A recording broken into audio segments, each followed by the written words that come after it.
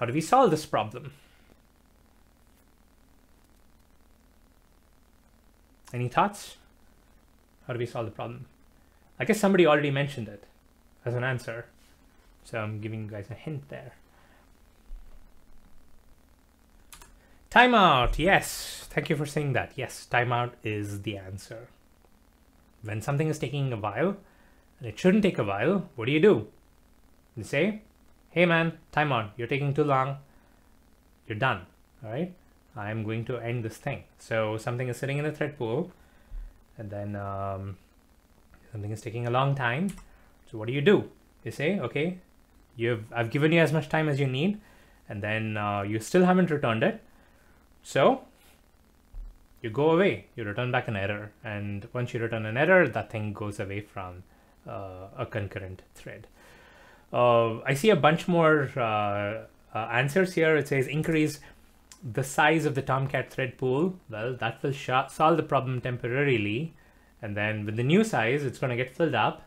And then what are you going to do? You're going to increase again, get bigger servers again. It's a problem that you can push for a little bit, push it down the road a little bit by increasing the thread pool or increasing the amount of resources. But it is going to come and, raise its ugly head in a little while after that, because especially when the number of requests are increasing, it becomes a problem. And this is especially an issue with stuff like web applications. I've had bad experiences with that. What do people do? Let's say you're using a web application, right? What do you do when things are slow? The first thing that you do is click refresh. So when an application becomes slow, you have hundreds of users clicking refresh a bunch of times. And what it's doing is it's basically multiplying the number of requests that are coming in. So once it reaches a tipping point where things are slow, it's quickly going to go downhill because of all those users hitting refresh, right? I have had personal experience with it. So it is not enough to increase resources. That is not the solution. That's not a long-term solution to the problem. You need to have a way to handle issues on an ongoing basis with the resources that you have. And if you can afford bigger hardware, sure, get it. And then also implement this, because you might run into that issue even with the bigger hardware.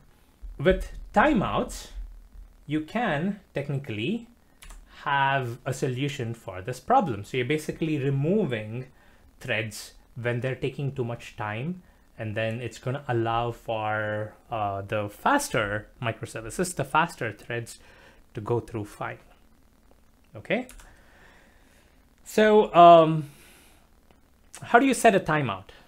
We are using the Spring REST template to make API calls here, right? So we are using a Spring REST template to say, make this API call and return back a response. And we are not giving it any timeout information. We are saying we have no error handling, no timeout information. We're saying, take your time, do whatever you want, let it get back the response to me when it's done. Right? That's what we are doing with our code. So we can set timeouts with Spring REST template. We can say, hey, REST template, I'm going to ask you to make these API calls, but remember, this is the timeout. So if somebody is not returning a response back within this time, just end it right there. Give me an error. All right, we can set this. This is not the ideal way to set timeouts, though. This is one of two ways I'm going to be teaching you today about how you can set timeouts, right? This is the first way I'm going to be teaching you. There is a second way I'm going to teach you, which is coming up next, which is a preferred way. I would recommend you use that for setting timeouts because it's much, much, much more powerful. But it is this is one way of doing it. It's a simpler way I'm going to show you because you might see this code in the wild, and I want you to be prepared when you see this. You will know exactly what this is doing.